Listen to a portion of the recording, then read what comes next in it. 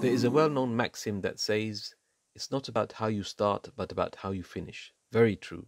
Look at the likes of Abu Sufyan, initially one of the chief enemies of Islam for a substantial part of the Prophet's life, and yet he becomes one of his companions, radiya anhu.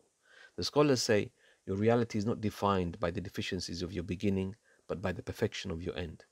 This helps us in two principal ways. It creates a positive mindset to always do what benefits you in the moment, and to never be demoralized by your past. And secondly, it creates a sense of urgency that you're chasing a husnul khatima, an excellent end. So now that we only have a couple of days left, let us be positive to get the most out of it, no matter what lapses we've had. Spend in charity, speak a good word, recite Quran, help others, and so on.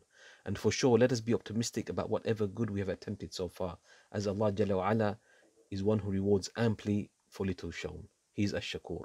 May Allah guide us all to what is most beneficial for us. Ameen.